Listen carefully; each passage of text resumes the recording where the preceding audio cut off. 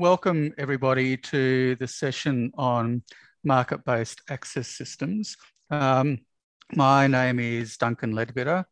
I run a consulting business based here in Australia. I've spent over 20 years involved in market-based systems, having spent some time with the MSC. I've also worked on standards for fair trade and marine trust and others. Had a long interest in how these systems develop and what the alternatives are, and also been interested in how they may or may not work well for small-scale fisheries. So I've managed to gather together a group of 4 panelists here today or tonight, and those who've had a lot of experience in their own areas of business and in their own parts of the world. And so what I'd like to do first is to welcome them to the panel.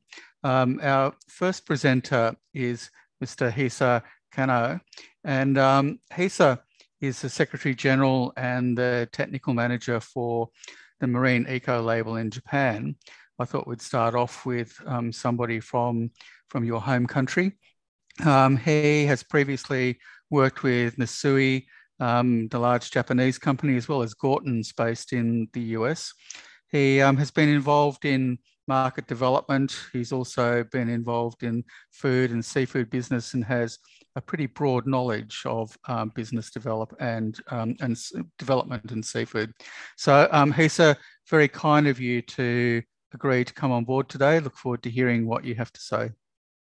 Yeah, thank you for introduction. Yeah, it's nice to be here. Yep. So should I make a presentation or introduction turn around? Oh, sorry. Should I start? Should I start now? Yes, please, Hisa. Okay, yeah. Okay. Hi, nice to meet you all. I'm Hisa Kannno of Marine Ecolable Japan Council, Japan Ecolable Certification Program. I'm pleased to be here again to have you know who we are and how to work for small-scale fishery sector in Japan. I hope our practice or approach will be helpful in your initiative to improve the small-scale fishery in your country. Oh, sorry about that. And first, let me tell you about the current Japan fishery circumstance. The total catch has decreased, and now about 4.2 million metric tons in 2019. This decrease mainly resulting from withdrawal from distant water due to the shutout from other countries' EEZ and the regime shift of Japanese sardine, which showed in blue part. Roughly 3.2 million is wild catch. 1 million is aquaculture, and the volume of import is around 2.2 million. This slide illustrates Japan's fishery diversity and the related community and industry. Japanese rich seafood culture is also well known as one of the popular foods in the world. Here is a map that shows how fish species are diverse in Japan. Japan is a long island that extends north to south. The species in the north are similar to northern countries like Norway, Alaska, or Russia, while these in the south are to the Mediterranean. The Japan archipelago is surrounded by the 2 cold and warm currents, which create one of the best fishing areas in the world. Japan's fishery sector is facing several issues. Fish catch is declining probably due to overfishing and climate change, shown in the previous graph. The fishery population is also decreasing, right now, 150,000. The Japanese government has revised the Fishery Act for the first time in the last 70 years to revive the fishery industry. Above all, fish stock recovery is a prioritized matter most. They launched a science-based stock management program based on the MSY and the introduction of TSC PAC. As for the small-scale fishery, the challenges are low and unstable catch, aging population, and low income and high cost. It made it hard to survive for them. Furthermore, they are required to conduct responsible fishery like sustainability and eco-friendly. I'd like to talk a little bit about the MEL certification program. MEL, or MEL, was established in 2007 and then renovated in 2017 to supply domestic and sustainable seafood for the Tokyo Olympics 2020, actually held 2021 though, and to be a driver to change the traditional way in Japan's fishery sector. MEL obtained GSSI recognition in 2019 and is one of the 9 schemes of GSSI recognized, only one from Asia. So far, there are 171 certifications, of which 17 fisheries and 54 aquaculture are certified. This is the structure of the MEL certification program. We adopt the third-party assessment and the registration system based on the ISO standards. MEL developed and revised the standard related document and the audit procedure. GSSI recognized that the MEL standards are aligned with the FAO Code of Conduct of Responsible Fishery and the Ecolable guidelines through the benchmarking assessment. The certification body, CAB, Japan Fishery and Resource Conservation Association, gained accreditation from the Japan Accreditation Board, a member of IAF. Transparency and objectiveness are fundamental. So we try to keep ourselves open to the public and listen to their voices. This is the concept chart of MEL fishery standard. There are 3 principles: management and governance, number 1, sustainable stock condition, 2, and eco-conservation, 3. Select stock management and taking care of non-target species, predators, and ETP are the requirements we add on when we apply for GSSI.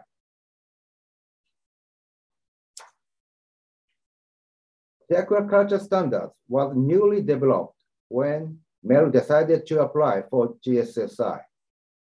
Besides animal health and welfare, food safety is essential. In some countries, aqua farming and consumption place are different, but Japan is a place both coexist like agriculture. Chemical residue or biohazard risk to human body resulting from medicine, feed, or coating material of machines and equipment are strictly assessed. This is the chain of custody standard. Important thing is the traceability and segregation. Don't mix between certified seafood and uncertified seafood.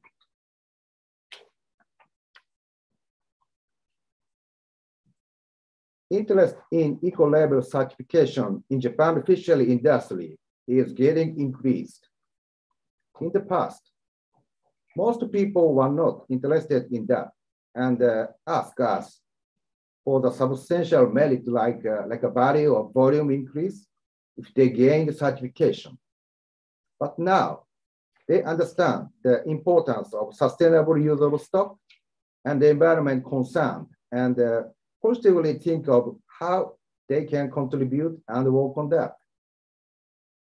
In addition to SDGs, they feel if stock and business remain as it is, they will not be able to take over to the next generations, their kids or grandkids. Like in Europe and North America, several retailers in Japan established a sustainable procurement policy in their SDGs initiative statements. I will show you some examples in the following slides. Besides obtaining a certification, help review business operation, developing work procedure or manuals, enhancing employees' participation and improvement of consciousness, implementing PG3 cycle, etc. This is beneficial, I believe, for the small-scale fishers to improve their business and operation.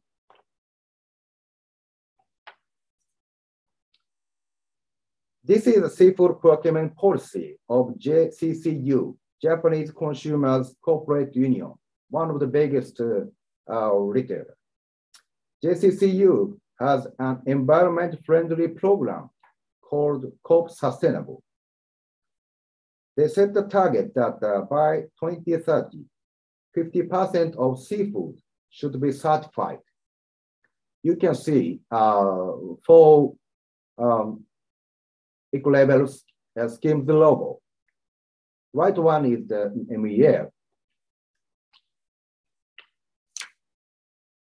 This is the 7&I Holdings procurement statement and website information.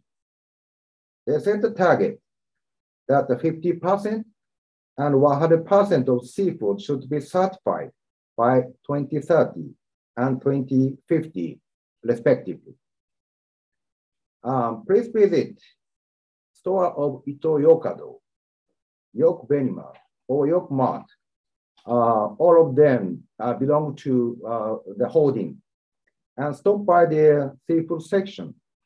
You can see the packed fillet, sashimi sliced cut, pack, sashimi or sushimi combo,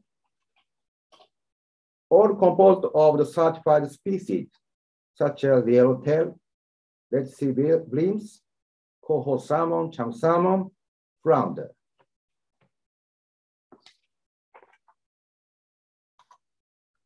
How does MEL work for the small-scale fisheries?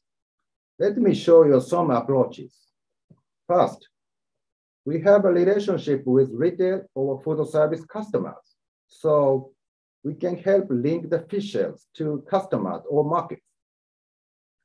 Having clear target customer or market give them the motivation to do a lot of work to obtain the certification. We also introduce processor or distributor to them in supply chain. Second, few of them know how to prepare for obtaining certification correctly. We periodically hold seminars collaborating with prefecture fishery cooperative associations or prefecture governments. There is a consultation program for applicants before an actual initial assessment. Although it needs detailed screening, if approved as a candidate, all expense of consultation are no charge. Last, it is essential that the mail doesn't ask for high charges. Audit costs are set at a reasonable level, and the logo license fee is fixed and very cheap. Mail is appropriate program from economic standpoint.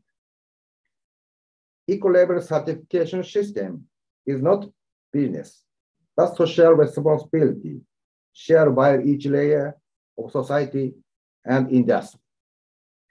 This is what I want to emphasize the most in this presentation. This is the last slide, though, which showed example of certified small-scale fisheries or aqua farmers. Most of them are family-running enterprises. While some individuals are certified themselves, fishery cooperative organize a group as a unit of application consisting of individual fishers. In Japan, role of fishery cooperative is very important to sustain small-scale fisheries management.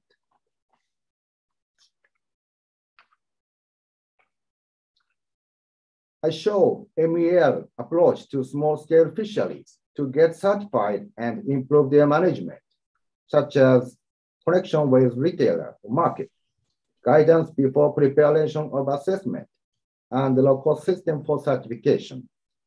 If you're interested or want to know more about the detail, please contact us. Thank you so much for your attention. Thank you. Great.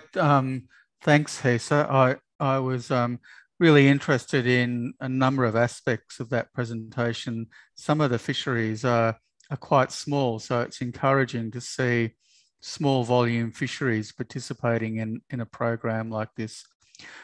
We will probably have questions for you at the end along with the others. So okay. I might introduce our next speaker. So our next presenter is Martin Purves. Martin was once an observer on commercial fishing vessels. He then became a resource manager for the fisheries department in South Africa before then taking up a role with the Marine Stewardship Council in their Southern Africa program. He left there a number of years ago and is now the general manager of the International Pole and Line Foundation. So Martin, can I get you to run through your presentation, please? Thank you. Okay, thank you for the introduction, Duncan. Just tell me if you can see the slides and then I can get going. Just make it full screen. Yep, it's all good. Is that all good? Yep, fantastic. Okay, so thank you very much for the opportunity, also to the organizers to talk today, and thanks, Duncan, for inviting me to your panel. Small-scale fisheries is a cause that's close to my heart. The organization I work for at the moment, the International Pole and Line Foundation, work with small-scale tuna fisheries, and we are very much focused on market access for these fisheries, working with many market partners. That's not the only work we do. We also working closely with fishers and the communities, and sometimes just looking at improvements on the water as well. So it's not all market driven.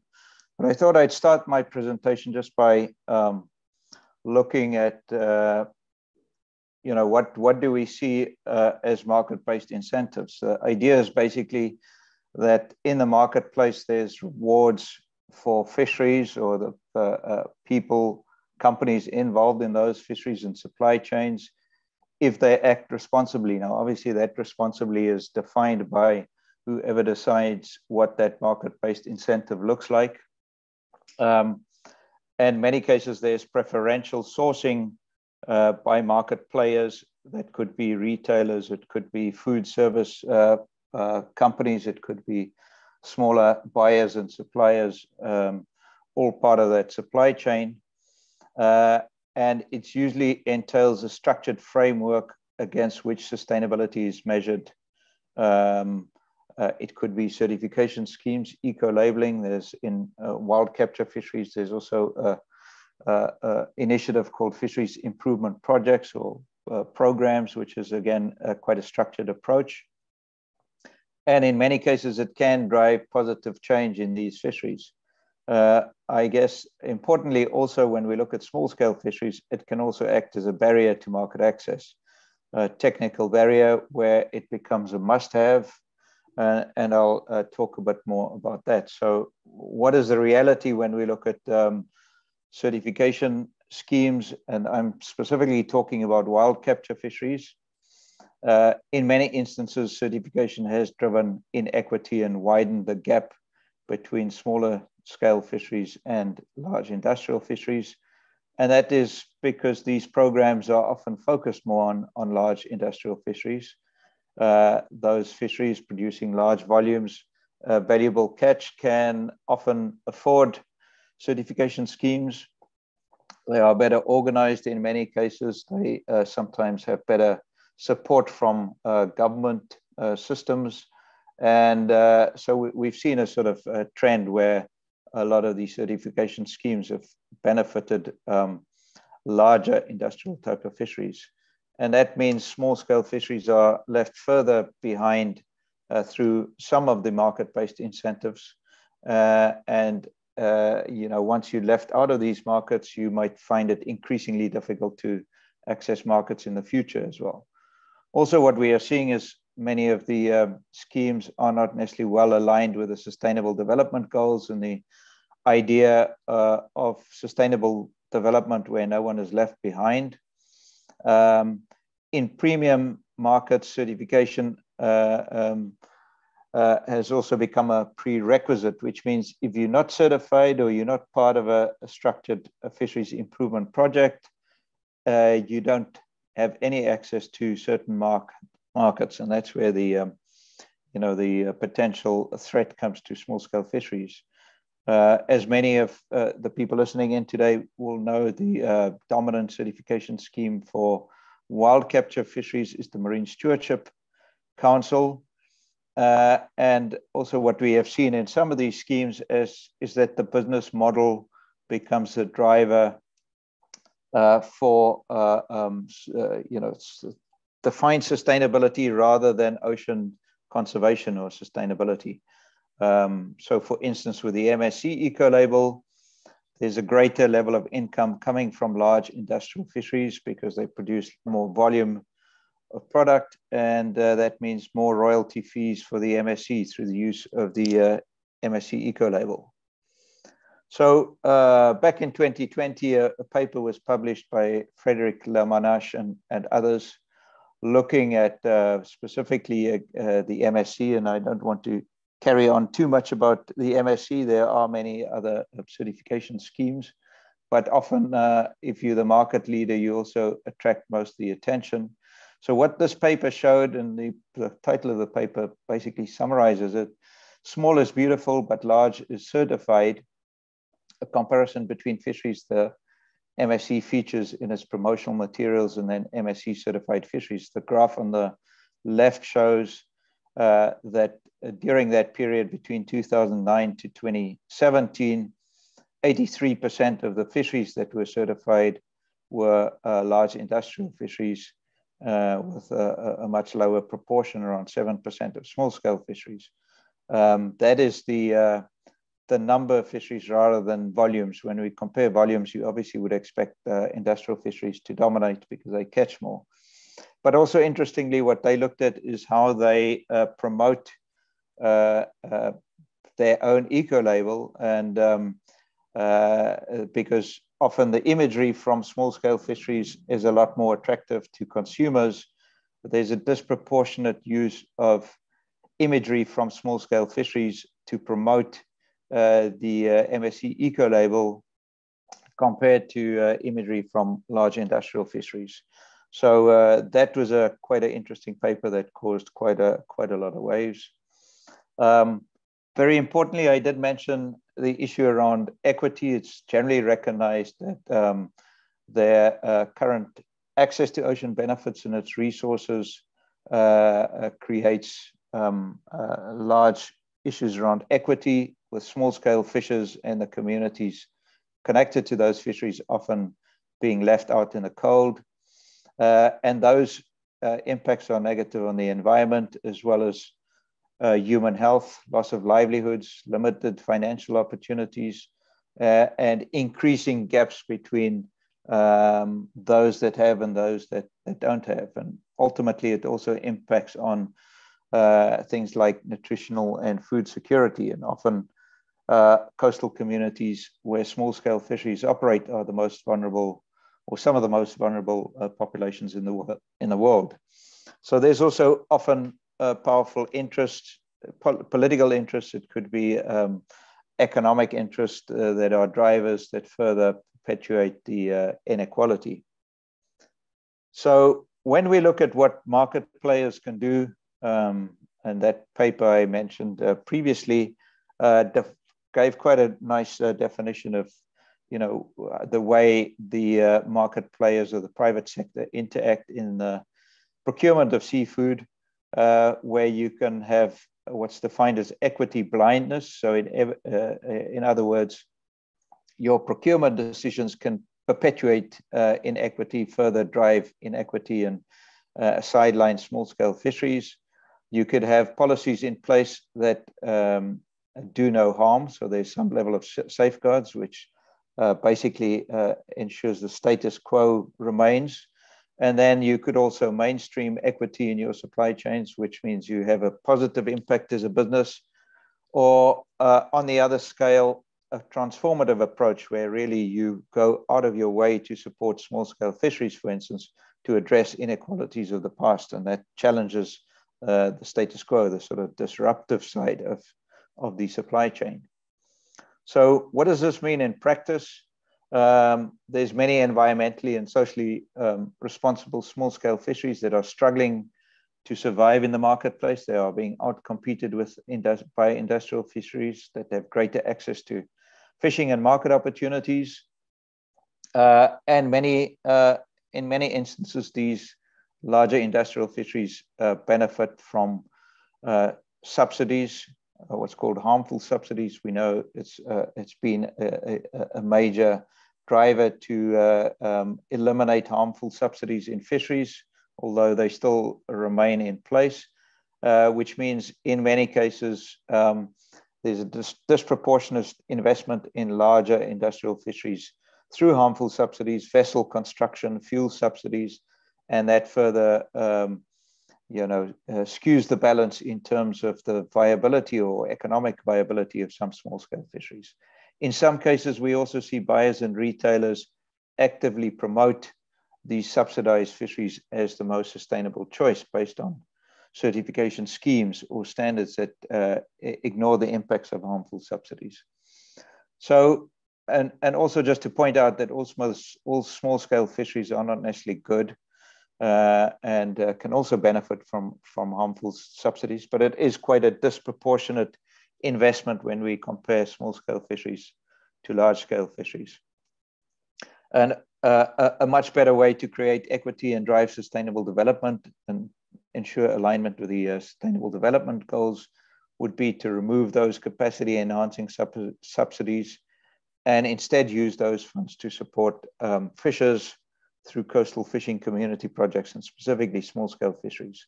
So that's what's really needed as a transformation in terms of seafood supply chains if we want to ensure greater alignment with the Agenda 2030 and the Sustainable Development Goals.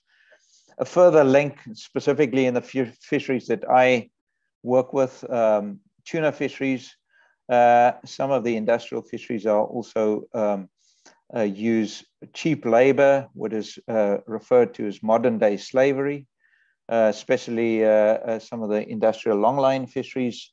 And that is the sort of equity blindness. Now, some of these fisheries have benefited through certification and have actually, despite the fact that they are certainly not, in the view of many people, should be seen as a preferential choice, and many consumers would be shocked if they knew where their seafood came from. Some of these fisheries are being pushed through certification schemes as the most sustainable choice. So, I mean, that is a pretty negative summary of the status quo and the issues, but there's certainly also an opportunity here where certification schemes that are focused on wild capture fisheries have mostly defined sustainability around environmental issues. And I mean, we need to keep in mind that sustainability has become a term that's been abused and has been taken over by the private sector in many instances. And basically it is a line in the sand that has been defined in some cases quite arbitrarily. And if you this side of that line, you're supposedly sustainable, and on the other side, you're not sustainable. So if we then also look at social responsibility, that is very important also when we look at small-scale fisheries, and really a new approach is needed. Small-scale fisheries are major contributors to social well-being, and this is usually not recognized through most of the schemes that are in operation. So, you know, there's opportunity to develop a small-scale fishery standard that incorporates both environmental and social aspects, and that could also ensure that the inequity that exists in the ocean economy is redressed, and also ensuring more alignment with Agenda 2030. The legal framework that would be relevant here, the FAO Code of Conduct for Responsible Fisheries, specifically refers to the importance of the contribution of fisheries to food security and food quality, and it's not only focused on environmental sustainability. So you need to see all the aspects of a fishery, and I think that's also important when we look at market-based incentives. There's also the voluntary guidelines for securing sustainable small-scale fisheries, which has been endorsed by most countries in the world, and provides a framework for supporting these small-scale fisheries.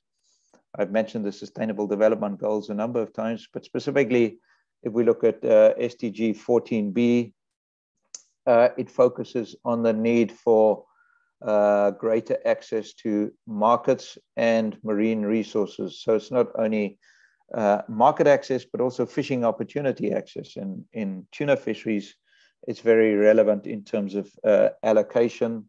When we look at the shared resource, in many cases, the countries that are benefiting most from those shared resources are distant water fishing nations, which come from elsewhere, and they exploit the resource. And the coastal states often don't see the economic benefits or the food security benefits that are associated with these tuna stocks. So also very important when we look at that sort of market access and what a small-scale fishery standard might look like. And of course, this year is also the International Year of Artisanal Fisheries and Aquaculture. So I think very topical and relevant that we are discussing this today. So thank you. That's all from my side, Duncan. Great. Thanks very much, Martin. It's good to get an overview like that about just how many layers there are to deal with and how many issues there are to deal with. And it's obviously a challenge for small-scale fisheries to operate in some of those forums, particularly without some sort of assistance. And IPNLF has been pretty active in a lot of those forums. I note that you've been just come to Indonesia from Europe, and so it's a pretty busy life. So our next speaker is Matt Fox. Matt, I met Matt many years ago, and in a different life, but still a fish life. After he left Australia 20 odd years ago and went to work in Asia. I know that he worked in Cambodia and Timor-Leste. He's also done work in West Papua and in Indonesia. He's currently working in the Philippines. And so Matt has had quite an exposure to different types of market-based schemes, particularly in Indonesia. And so a bit of a retrospective is very timely, Matt. So I'll hand over to you. Great. Thank you, Duncan. Let me just get this presentation up.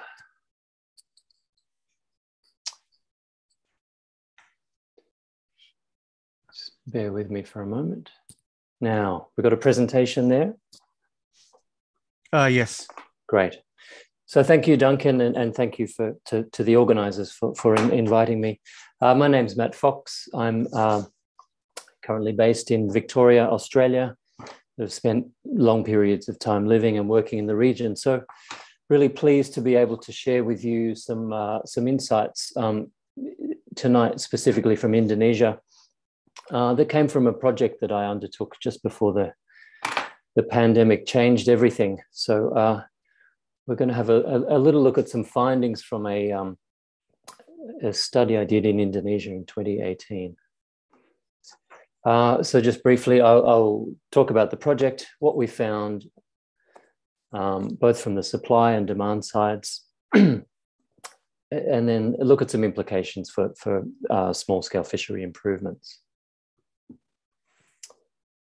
Okay, so in 2018, I was hired by a national fisheries-focused NGO to undertake an investigation of supply and demand in domestic markets for seafood products originating from small-scale fisheries. So a key point there is I'm talking about domestic markets, although I touch on some export markets as well. But the project was to inform the design and trial of a domestic sustainable sourcing platform or similar mechanism. I should add that Indonesia is a huge producer of seafood. I believe it's the second largest producer globally, and much of this is consumed domestically.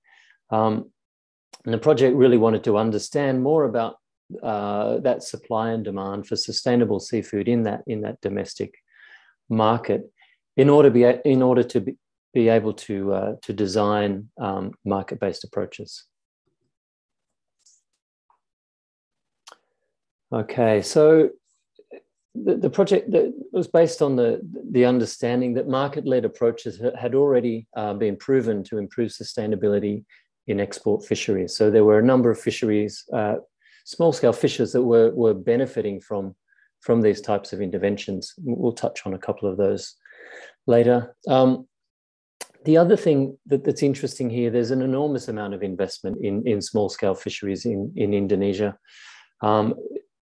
and a lot from both philanthropic and public donors. So we're interested in understanding how some of those investments could be leveraged to achieve scale in some of these market-based interventions. So we were really looking at understanding the opportunities for those market improvements in domestic markets. There was an understanding that FIPs were working, but they're expensive and therefore out of reach to many of these small-scale fisheries, which, as Martin touched on earlier, they include some of the poorest of the poor communities in the region.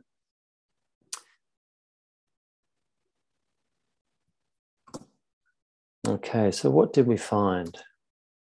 We looked at 20 fisheries sustainability projects, again, fisheries feeding into domestic supply chains, through a series of interviews and field visits, and we documented and codified the sustainability interventions that we saw and how they were connecting to markets. So what we found, a lot of this is probably quite obvious, but I think it's worth looking at quickly. The fisheries that were predominantly supported, obviously there's a huge range of mixed gear, mixed species fisheries, reef and often reef-associated pelagic fisheries, but tuna, crab, including blue swimmer and mud crab, lobster, barramundi, and some of those demersal line fisheries for snappers and groupers, bait fish, forage fish, and some aquaculture. So many of these fisheries that are supported in any number of ways were often associated with areas of high conservation value. And some of them were associated with other types of conservation investments, such as marine protected areas, species work, marine spatial planning, and even some social interventions. We observed a range of sustainability efforts. Most of these will be familiar to listeners, but what we term fisheries support projects that weren't necessarily formal FIPs. Now, though those fisheries support projects could be single point, acting on a single issue, or comprehensive. We saw formal FIPs, both basic and comprehensive, and then the usual sort of range of fisheries management tools, harvest control rules, empowerment of communities through organizations and associations, a lot of area-based interventions, so fisheries management areas, turf reserve systems, rights-based approaches, and the use of cultural domains as a fisheries management basis. Ecosystem management that ties in with the national framework for EAFM. Marine protected areas, including very large marine protected areas where predominantly they're geared towards local sustainable fisheries production. Many of the MPAs in eastern Indonesia have, between 5 and 10%, which is protected, and the remainder of that is really set aside for local fishing, with the benefits of patrol systems and science and monitoring. So when I say MPAs, I'm really talking about that as a fisheries management tool, which can encompass some of those other things. Obviously, data collection, monitoring systems, management planning, capacity building, and social programs. And lastly, some supply chain and market interventions. An example there being the introduction of slot limits for red snapper to achieve optimal reproduction rate, but also to meet buyer requirements. So look, from that broad sweep, we identified a number of candidates that we assessed to be ready for immediate inclusion in market-led interventions. And we'll hear more about the demand side in a moment, but these included mud crab fisheries, snapper, a mixed species fishery, a small artisanal line fishery in North Bali, and a tuna fishery that had already met fair trade certification. So we felt that all of these were ready to roll should the opportunity be there, and that was looking at a range of factors from demonstrated efforts towards sustainability, capacity, having a compelling story that could connect with buyers, and the fact that they were sought after products. And the other big barrier for many fisheries in Indonesia is that supply chain logistics can be prohibitive. So if you're needing to island hop fresh snapper across 3 islands, by the time it reaches markets, it can often have lost most of its value. We developed fisheries profiles of those fisheries, and the point of doing that was to have something to engage buyers with. So just as an example here, this was a fishery that was associated with a fair trade project. We developed a profile that we're able to take to buyers, which, among other things, described their efforts in terms of their sustainability efforts, and provided them with contact details, so encouraging buyers to connect directly to the fisheries.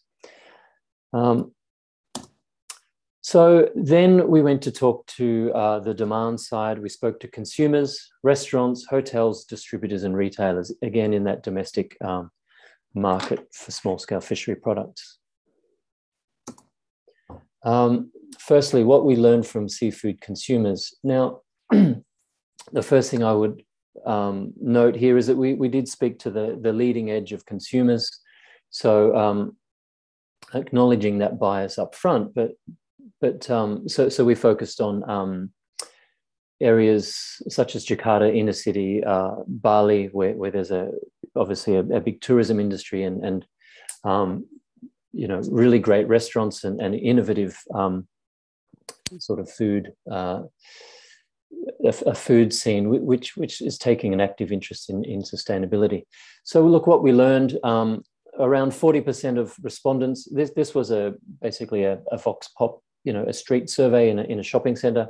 40% of respondents were aware of eco-labels, which we felt was high. 10% explained that they had sometimes taken purchasing decisions based on eco-labeling. And up to 80% claim to have at least once changed brands or products based on a perceived environmental or social problem in the supply chain. So we felt that was promising. The next thing we did was just to try and get an understanding of what the current market demand for products was. We scanned menus of the top 20 restaurants to see what was in those menus. Barramundi, crab, shrimp, snapper, tuna, and lobster were the most popular species there. And then we took the most popular sustainable seafood guide to assess all of those seafood offerings across those top 20 restaurants, and found that only 13% of all of those were in the green category or best choice, according to WWF. So despite that strong demand from consumers, we found that only 13% of those product offerings actually met the green standard by WWF.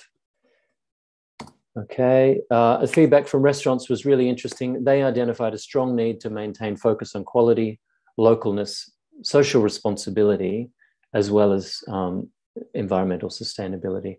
That was a very clear message. And I think it reflects something Martin said earlier, that the need to consider a range of objectives in certification to meet the needs of actors throughout that supply chain. Restaurants require small volumes, so usually in the tens of kilograms a week, and that consistency in supply is also important. And if they can't get their preferred product, they need to have a backup product ready to go that they can substitute in their menu. Interesting to note that many expressed some willingness to pay a small price premium. And in some cases, we found restaurants were happy to absorb the premium themselves in order to have a sustainable option on the menu. So they might take a hit on one dish, but in order to promote sustainability more broadly as a business ethic ethos, then they were happy to absorb the cost. Restaurants often needed help too in terms of understanding and communicating sustainability to customers.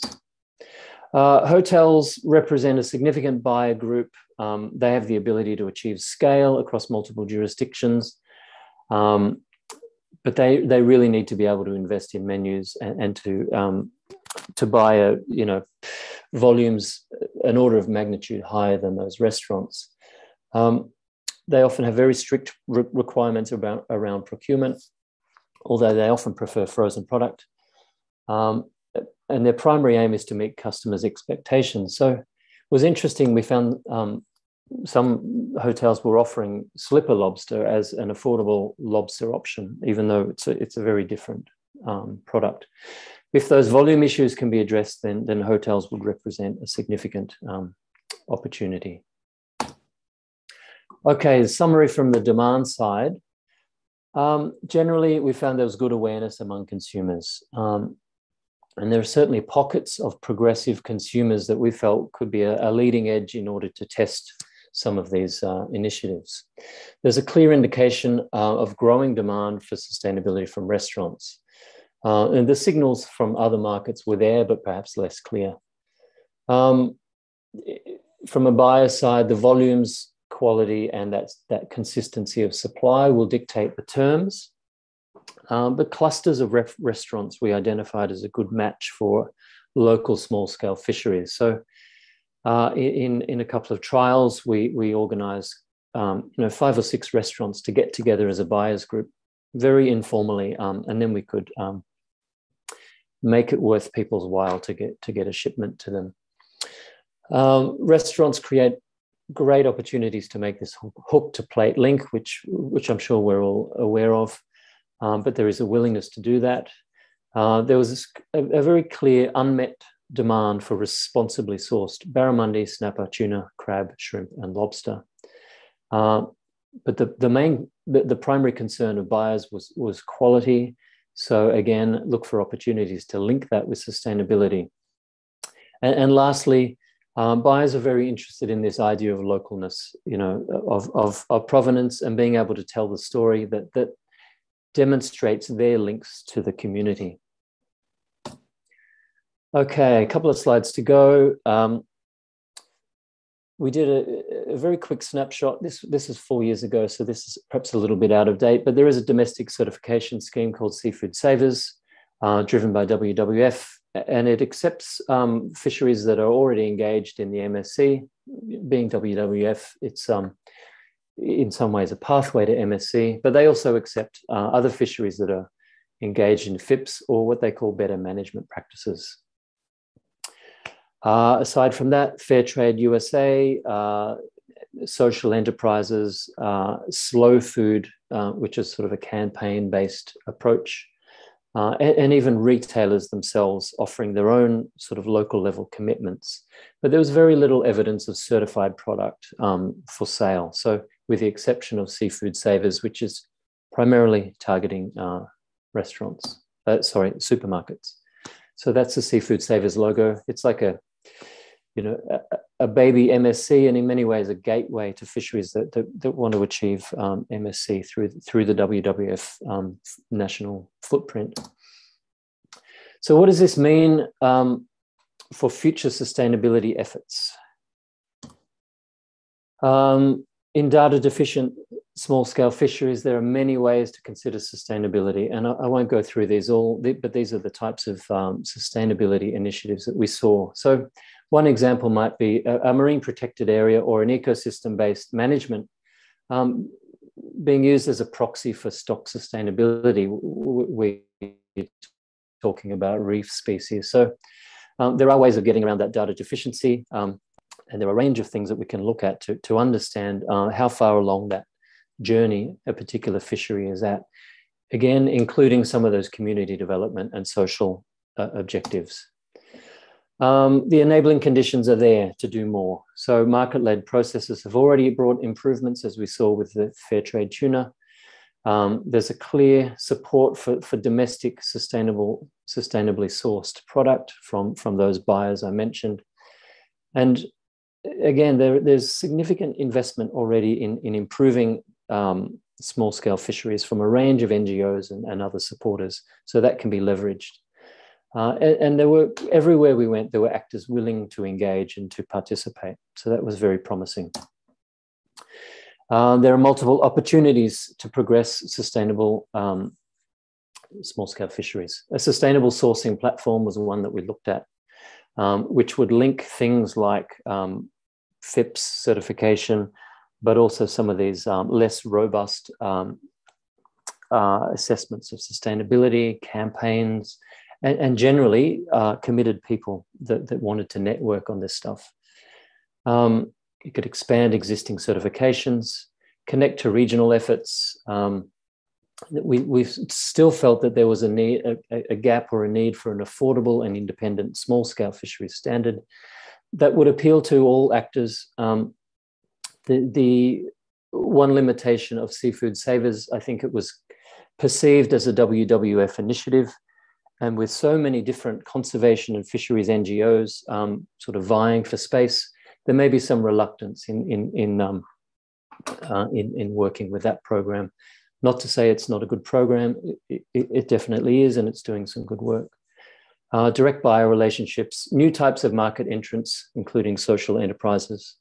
Potentially a national coalition or alliance similar to the CAS in North America or the Brazil Alliance. And generally these campaigns that can bring people together. And multiple pathways again. So the sustainable sourcing platform I mentioned, that's a concept that has since taken off, and there's one in the Philippines, a good working example of that, called One Catch, which I think had USAID support, but it links buyers, producers and distributors and supporters of sustainable domestic seafood. And lastly, there are some really unique opportunities for domestic sustainable markets. So this fisheries management happens at multiple scales. So it could be at a regional EAFM scale, provincial, local level, marine protected area, or even some of those cultural frames. So there are multiple options for defining a unit of assessment. And also the domestic efforts can be linked to national policy directions like food security or boosting GDP or employment. So for that reason, they may be more likely to be supported by government. Of course, we need to bear in mind that the smaller the scale, the less ability to pay for entry into such a scheme. Okay, last slide, and I'll finish with this. Sustainable, responsible, or good.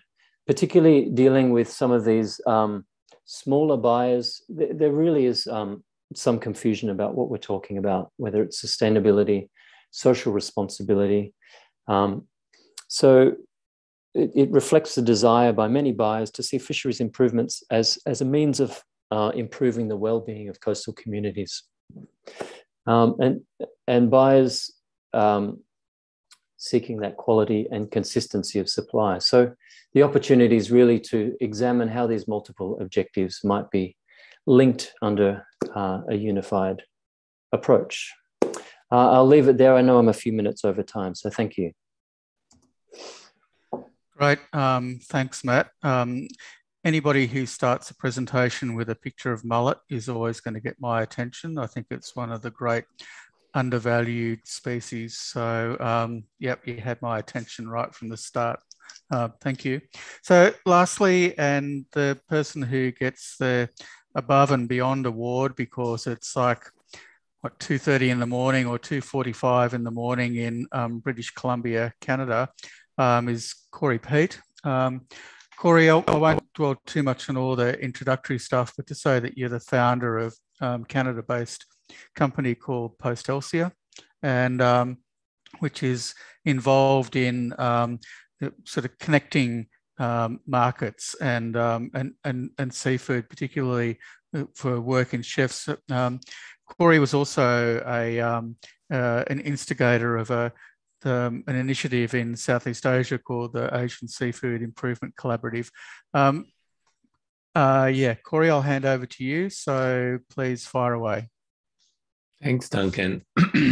I'm happy to be here, and perhaps this is a historic moment where someone from Victoria, Australia, and someone from Victoria, British Columbia are speaking on the same panel about seafood. So that's always exciting. So yeah, today I'm going to try to talk to you a little bit about the work we've done in Asia, which is called the Asian Seafood Improvement Collaborative. But from my lens as someone who lives in Canada, what that experience maybe tells us about how we need to be thinking about the complexity within seafood supply chains and maybe working towards embracing that complexity rather than trying to simplify it too much. So Postelsia is just a nerdy name for seaweed. It's a seaweed that grows here in BC, and my wife and I named our consulting company after it. But we really started our work in Asia about 10 years ago. And the experience, to summarize a lot in a sentence or two, really kind of led us to see that there's a lot of value when you bring people together and let them have their own voice. Seems stupid to say out loud, but that was the experience that we saw. And it's a different kind of approach when thinking about sustainable seafood, in that it's not necessarily true that big is better. And we saw in Martin's presentation about how 83% of MSC is these big fisheries, and a lot of the small scale producers are being left out. So this is what we would call the essence of place-based sustainability. And this has more or less already been touched upon. But this is kind of the state of sustainable seafood, I should say sustainable seafood globally, that after 20 years of effort, and this data is data that's from the NGOs and the certification schemes, and by their definitions of what they would call buy, still only 28% of global seafood is considered to be a buy. And, about 3/4 is basically don't buy or unknown. And of course, a lot of this is going to be food fisheries and things like that. But the point is that we need more tools in the toolbox and not less. And also, we would point out that there's really a lack of ability to kind of recognize those that are doing exceptional work. Global standards do a good job of of eliminating the worst actors, but they don't really recognize the best. And that is in many ways a bit of a hole in the sustainable seafood space.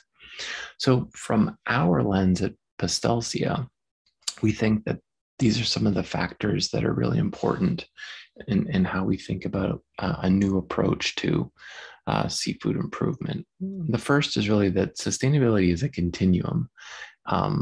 It's not something that there really and truly is no end point. And especially when you start to say, okay, sustainability has to be more than just environment, because most of the discussion has been around environment. But of course, we now know today that there's climate, equity, labor rights, traceability, and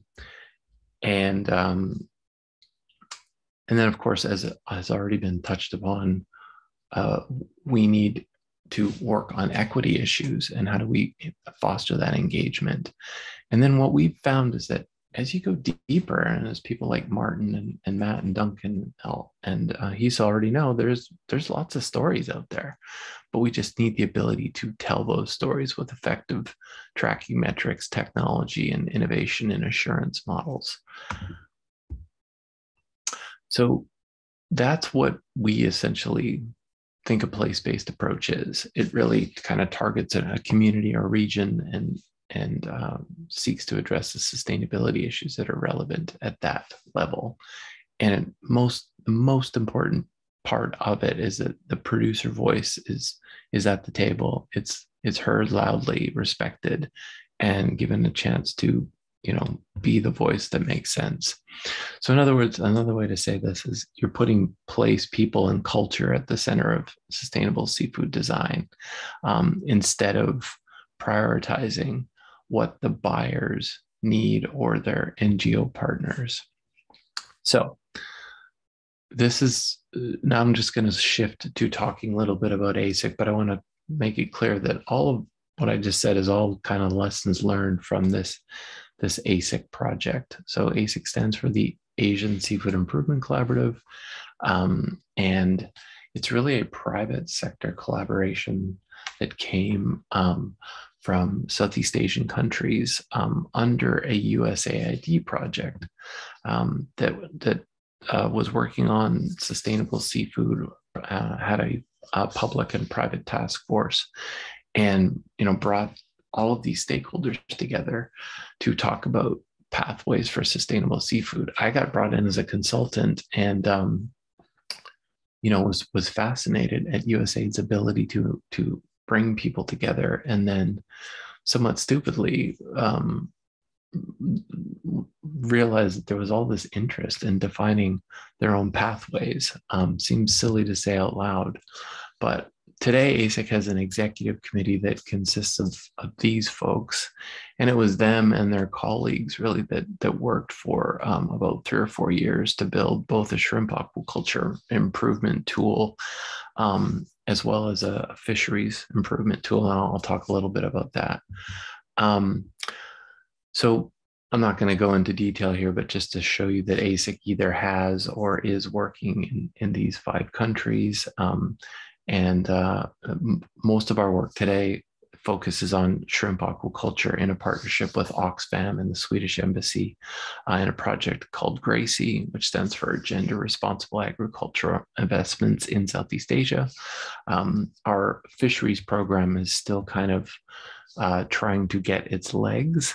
And over the last few years with our partnership with Oxfam, we've managed to develop a social and gender standard that is designed to address some of these important issues. One of the benefits of the Oxfam project is the fact that there's been gender experts that have been on their team, and they've been able to work with some initial ideas that ASIC had to build this standard out. Now, obviously, the pandemic has certainly hindered things. We certainly haven't been able to take this standard to the next step because we haven't really been able to do face-to-face meetings. So this is still very much in its infancy.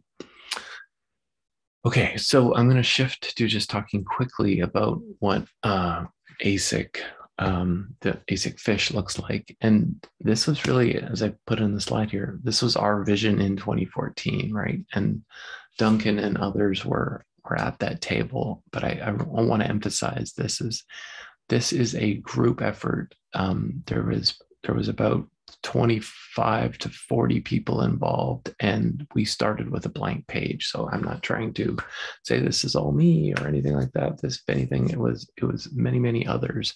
But the goal was really just to keep it simple, make it credible, be efficient.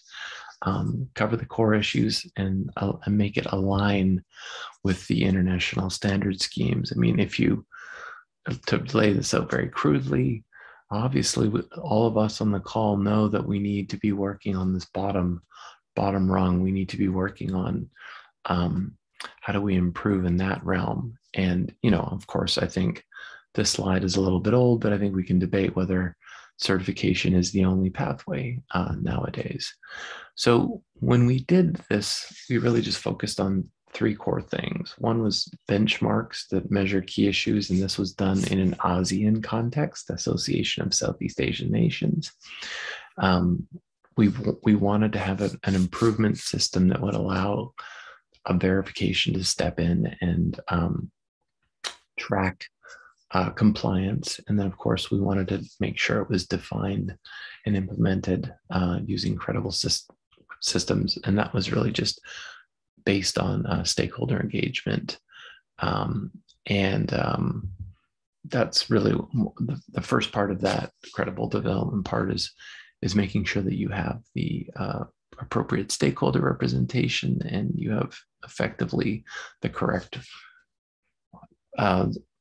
an effective system of how you conduct meetings and give stakeholder voices, et cetera, et cetera. So we did follow this. And as you can see, there was a lot of meetings in about a 4-year period. These were both for shrimp aquaculture, as I said, but also for this fishery improvement protocol. And it was, this was kind of the formula, stakeholder engagement, tapping into that country knowledge and expertise, and then bringing in international sustainability criteria. So we use things like the Good Fish Code, even Seafood Watch standards and other things as inputs into the process. And what essentially got developed was something fairly simple that had both environmental and social benchmarks, because 8 years ago, there wasn't as much talk about social as there is today. And really, this is just a very simple demonstration of one of the points of the protocol. As you can see, there's about 4 benchmarks, 11 interim goals, and 38 steps for improvement. So this 1.1 here is, 1.1.1 is what we would call it an interim goal. And the idea was just quite simple. If you don't collect data, then these are some simple steps that you can take to try to collect data. And once you do that, it just took you down a process of getting more and more complicated. But it was still a very simple tool that was developed about, as I said, about 8 years ago. And the idea was that there would be some pre-assessment, some improvement plans, and then some implementation support from ASIC. And then ideally, some kind of annual checking on the improvement steps. Now, it's important to understand that we never really put that into reality because there wasn't necessarily enough value in, well, who's going to pay for verifying something that's improving, especially if it's not going towards certification. I think today we are now seeing that there is probably more value in this approach. And I'll tell you why I think that as the next part of the presentation. So how do we create leverage for this change? Because I think that was an obstacle that ASIC ran into. So I think one of the interesting things that's happening right now is this program called Seafood Map, which is part of the Global Sustainable Seafood Initiative. And while it's a little hard to describe Seafood Map exactly, it literally is a map that is seeking to put these types of projects like ASIC, like others, on a map that then sort of showcases what the work that those groups are doing in a way that buyers around the world can see and ideally accept with or without the certification.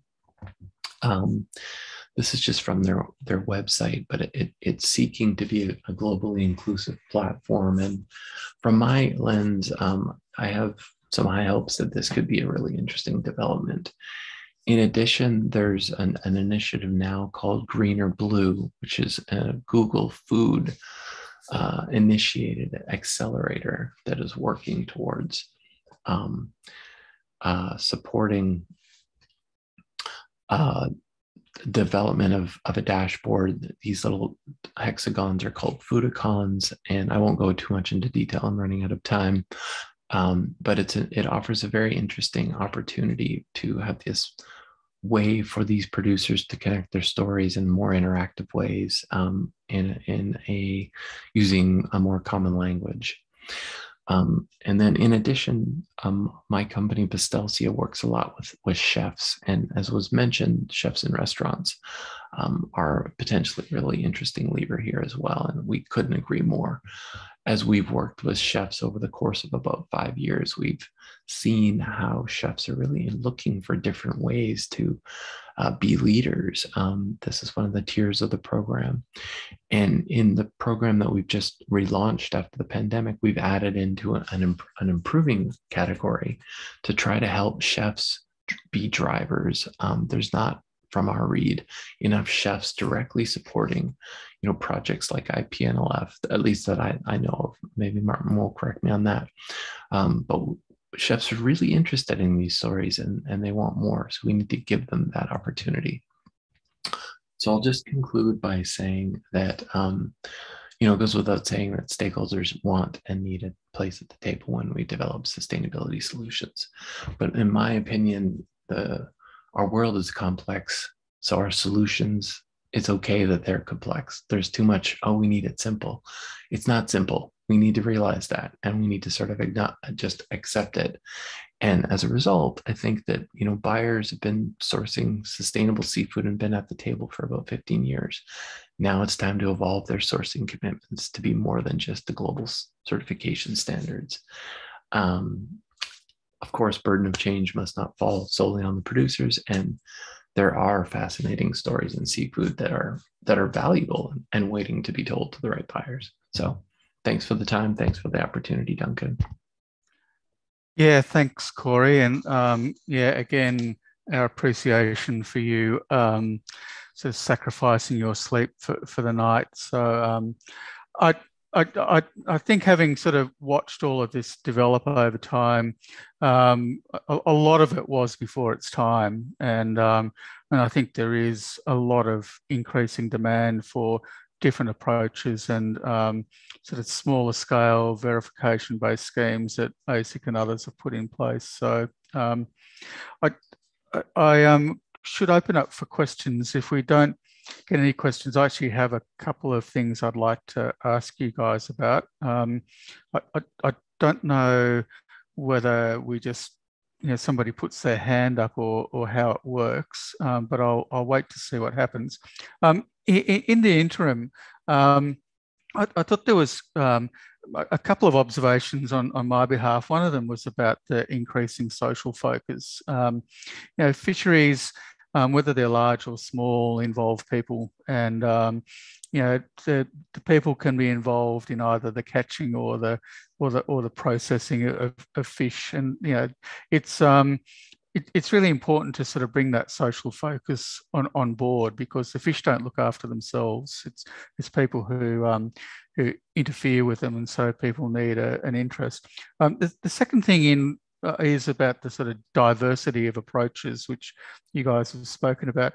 But lastly, the cost side of things. And so I recall Hisa talking about how MEL is cost effective, and maybe Hisa, if you could explain how you've sort of managed costs in the MEL program, because I think that's one of the keys to success for the small scale producers is making sure it's cost effective.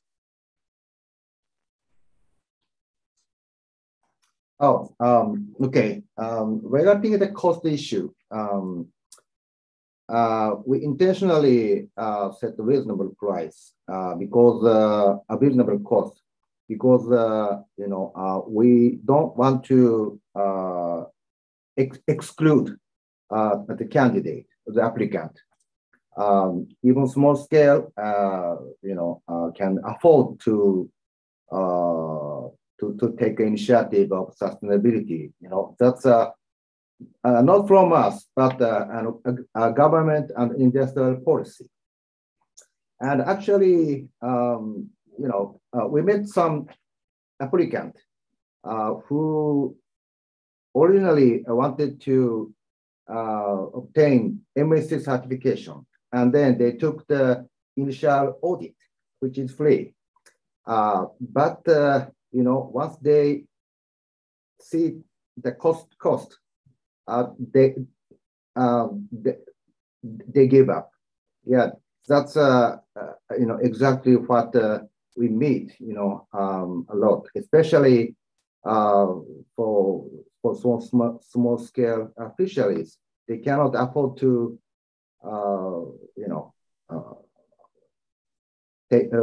take audit of MSC. But if they want to pursue overseas market, expansion of export, like European market and North American market, MSC's brand is the big, and they try to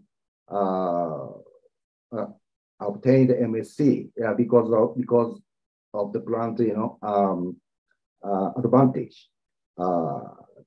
Yes, so that's what we heard. Okay, thanks, Hisanori. It depends on the where what they want. If they're focusing on domestic market, they may choose MEL, but they want to expand overseas market, MSC. So that's kind of borderline that we see. Yes. Right.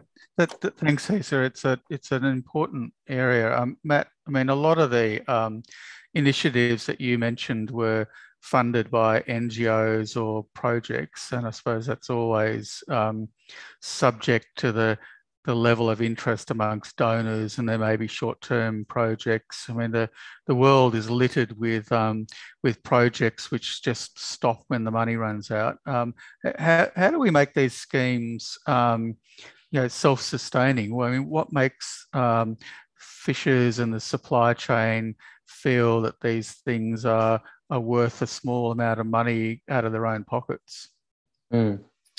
So, look, part of the reason for doing that project, more and more donors were expecting, as you say, to address that end of project lifespan issue. And so there's a group of donors in Indonesia that basically gets together to set the scene, to set the agenda. And so a lot of projects were being encouraged to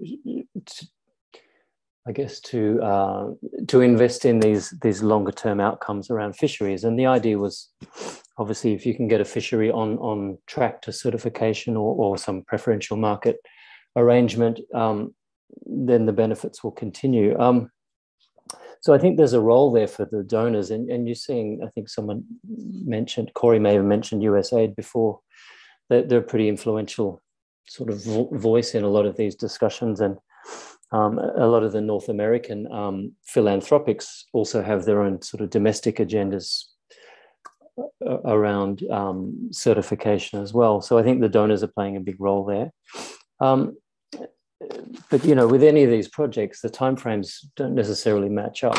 Typically a 3 to 5 year project timeframe, and to get a fishery sustainable and then get it on track to certification within that timeframe is impossible. So I think the projects that were most successful are those that have a very long-term sort of set vision, and they just stick at it for 10 or even 20 years. And they're the ones, it's a long process, but that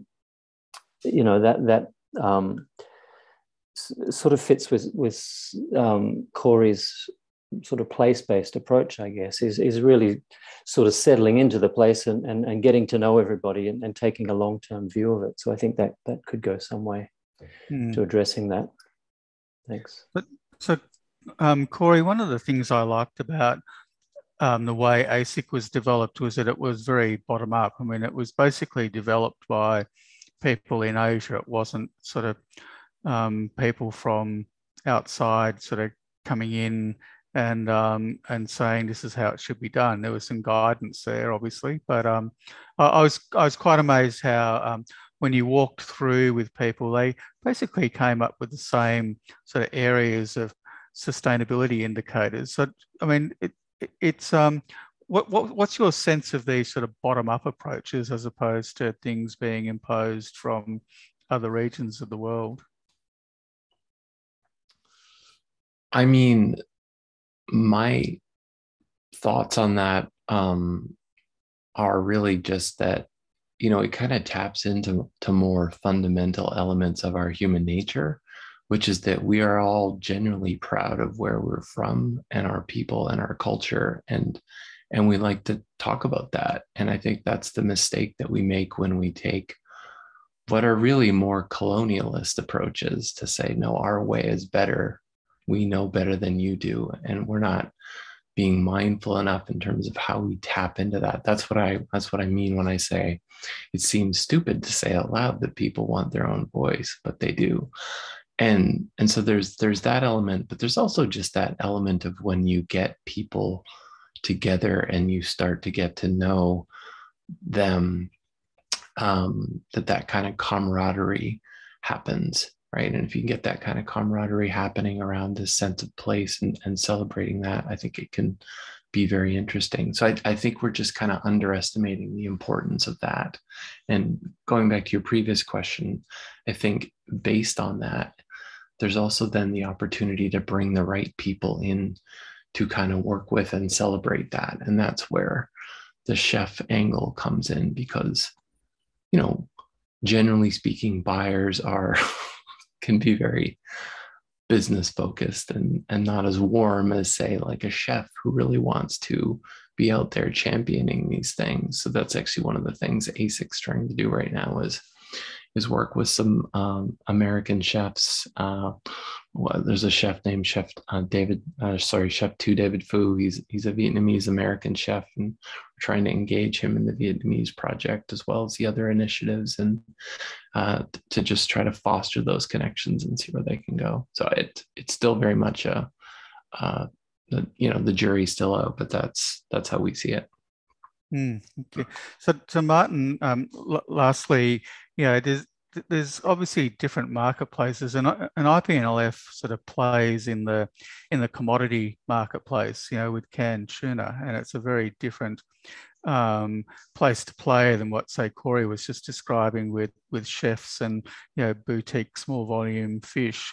Are there lessons from IPNLF's engagement with the big end of town that can be brought to bear in this, in terms of connecting them with small scale fishers? What are the magic buttons you need to push to get a big retailer to go, I want that fish? Yeah, I don't think there are any magic buttons, Duncan, unfortunately, but I think there are many buyers and retailers that are really interested in trying to secure seafood that is not only environmentally sustainable, but also socially responsibly sourced. And I think it is just sort of engagement with those retailers and the opportunity to, have those conversations. Unfortunately, in the marketplace, there's also many NGO actors that closely guard these relationships with retailers, and sometimes those conversations become very difficult unless the NGO partner of that particular retailer is also, supportive of these type of approaches. But I think the more we talk about it, the more there is a realization that it is the right thing to do. It's not an easy process. And certainly when, in the current economic times, often the main consideration when buying seafood, even at the responsible retail sector, is pricing and quality. And those are the two main components that they look at. And, after that comes traceability and sustainability initiatives.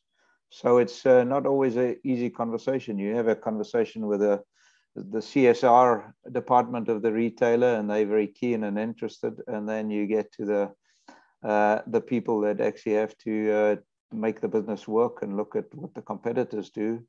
And that's sometimes where it's difficult to take that conversation further. But I think there's certainly enough responsible actors around to have those conversations. And the more we talk about it, the more engagement we'll get around these type of issues. Yeah. Yeah, I think in terms of wrapping up, that's a sort of very good place to leave it, Martin. It's I mean, market-based systems are not the holy grail. They're an addition to the jigsaw puzzle in terms of seeking sustainability, and expecting all businesses to be you know, clean, green, and committed is just unrealistic. But I mean, there are some, you know, really committed and wonderful people out there who believe that their businesses need to have a solid basis in the future for whatever reason. And that's why it's been, you know, for 20 years, as I'm sure you guys will agree, it's a fascinating place to work. And I think it still has a long way to play out, and we can apply the learnings from the last 20 years to refine the systems to make them more relevant and easier to access for small scale fishers. So really want to thank you guys for making time and participating in this. I think this is just the start of conversations that will play out over the coming year, and particularly with this series of small-scale fisheries congresses. So with that, I'd like to say thank you. And Hisa, many thanks for having your country host us, and looking forward to yeah, it's far from here. Future, yeah. Okay. Thank you. I think there's a yellow waving hand just coming up the screen, so that must mean there's another one. Must mean we need to go. Okay. See you guys. Thank you. Thank you all. Thank you very much. Take care. Thank you. Bye-bye. Bye-bye.